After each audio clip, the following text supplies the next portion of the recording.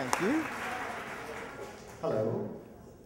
I'd like to thank everyone who said fuck because I brought my children here tonight. I thought I was going to tell my story. I was really embarrassed, but now they've heard worse, so it's cool. I have done a lot of things. I got my first job as a paperboy when I was 14. I was telling some friends before the show tonight, in preparation for tonight, I was thinking about my career, as we're supposed to call it, and I've had 23 jobs in 26 years. What's amazing about that is I've had longevity. I have 2 of those jobs I was at for combined 14 years. So I mean, it's in the other 12 I fucked around a lot. But this particular job is one that I just remembered today. I was thinking, oh my God, I had a 24th job that I just completely remembered. And that is, and I want to know if this resonates with anyone. I worked for a company called Vector Marketing. Yeah, you've all. So Vector Marketing is also known as the parent company of Cutco. You come to people's houses and you sell them knives.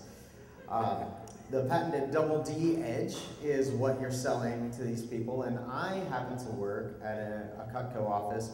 This was between the freshman and sophomore years of college. I thought I was the shit.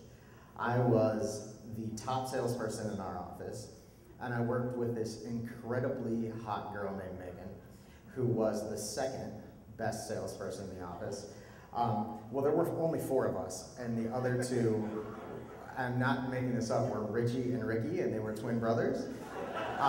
So it was me and Megan, who constantly wore her hair up in like a little, I guess, bun on top of her head, but she had chopsticks in it all the time. It's really fucking cool stuff that nobody did in 1993. And I thought she was beautiful, and I started calling her Pebbles, named after the Flintstones character. I just thought, I'm gonna score with Pebbles and then sell some knives.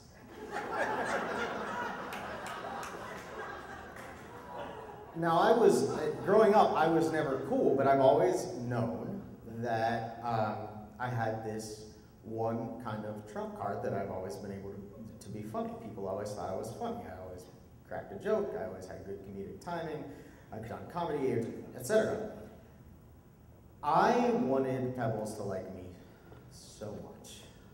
We were in the office one day, and our boss, Dan, whom everybody called Dickhead Dan, was, and for good reason. Now, Dickhead Dan, we got that name because Dan, and I'm sorry if you're this guy, but I can't tolerate you, and most people can't either, just to be honest with you.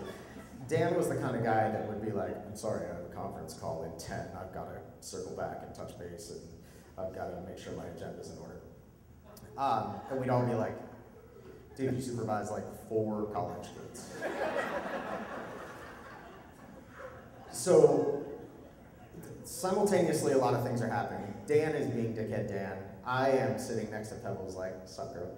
And Richie and Ricky are, I don't know what Richie and Ricky are doing, but they're there as well. Dan is giving us a lesson on sales.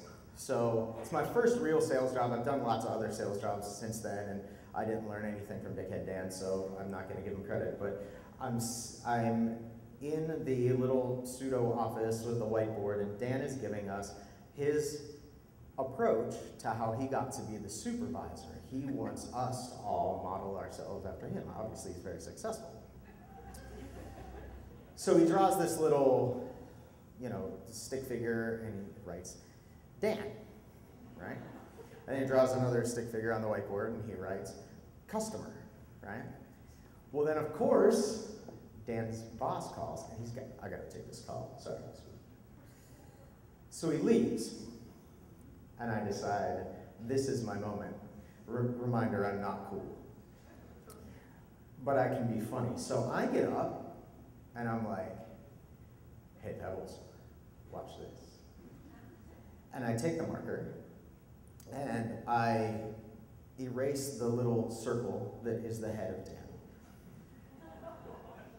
And I draw a gigantic penis on the whiteboard. Dickhead Dan. Pretty funny, right? Richie and Ricky are cracking up. Pebbles is like, oh, Michael, call you later.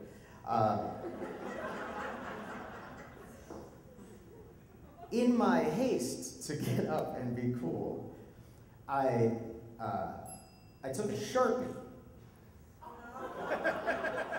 and I drew this phallus in permanent marker on the whiteboard.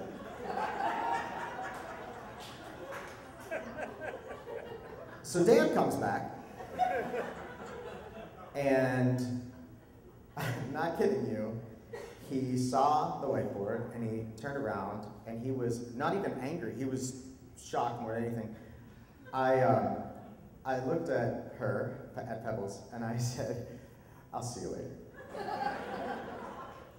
And I left, and I never went back to that job.